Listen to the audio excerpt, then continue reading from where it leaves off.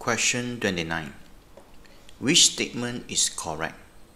So let's go through one by one. Bromoethane reacts with sodium hydroxide to form ethene as a major product. So because here the NaOH in water, so it will not undergo elimination, so it will undergo substitution.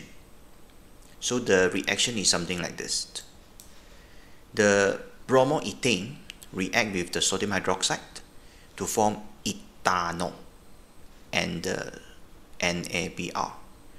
So this one is the substitution reaction, not elimination. So therefore, A is incorrect. B. One chlorobutane reacts more rapidly than one bromobutane with sodium hydroxide at the same temperature. So first, we need to know which bond is stronger. So because chlorine is smaller than the bromine, so therefore the CCl bond is shorter. When the CCl bond is shorter, then the bond is stronger. When the bond is stronger means it's harder to break. And it's going to be less rapid than the one bromobutane.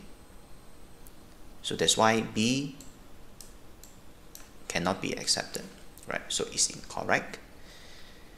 C. Hydrolysis of this tertiary haloalkane occur mostly by SN2 mechanism. Actually, when you read this statement, you should know it's wrong, right?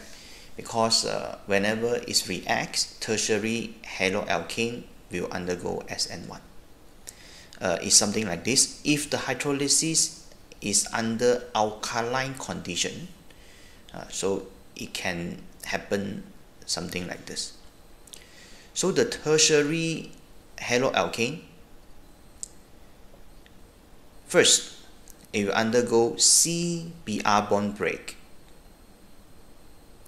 and it will form this tertiary carbocation, and this tertiary carbocation will react with the hydroxide, so it will form this tertiary alcohol.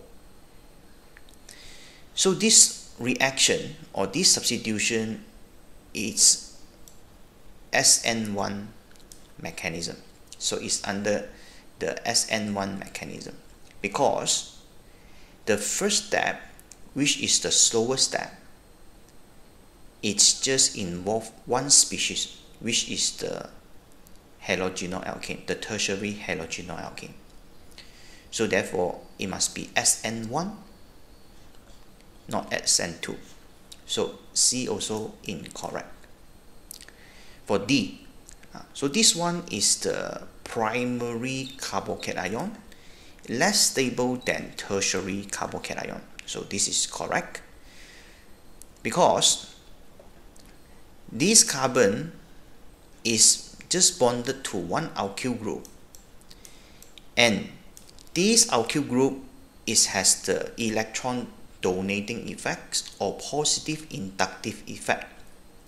So it can stabilize this carbocation, but this effect is less than the tertiary because this carbocation now is bound to 3 alkyl groups, and these 3 alkyl groups is going to donate electrons to this carbocation to stabilize this carbocation more.